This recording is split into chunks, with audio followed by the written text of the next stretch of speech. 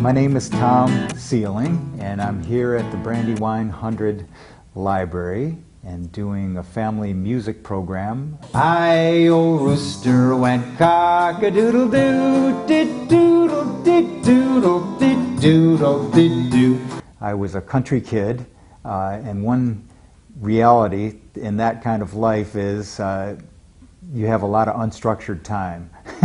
So I got my cousin's guitar and started sitting by the record player and learning old Simon and Garfunkel tunes and James Taylor tunes, and taught myself how to play.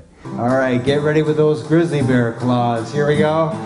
I had a grizzly bear, and my grizzly bear pleased me. I fed that grizzly bear very carefully. We definitely include a few story songs today, and everything is participatory, as participatory as I can possibly make it. Nice and loud. What's your name? Ava. So Ava's going to be Wava, and there's way over here with the tie. Oh, you don't really want it. The girl with the Mickey Mouse, Minnie Mouse. Ava? Guinevere. Ooh. See, when I was a kid, it was like Bob and Sue. All right, Ava and Guinevere. So Wava and Guinevere. Here we go. Well, Willoughby, Wallaby, Wava, an elephant sat on Ava, and they called the ambulance because she had to be saved.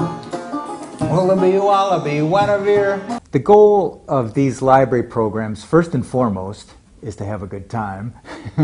And so my most basic organizing principle is the funnest kid songs I know. I had a T-Rex, my T-Rex pleased me. It keeps the library fun and interesting and expansive.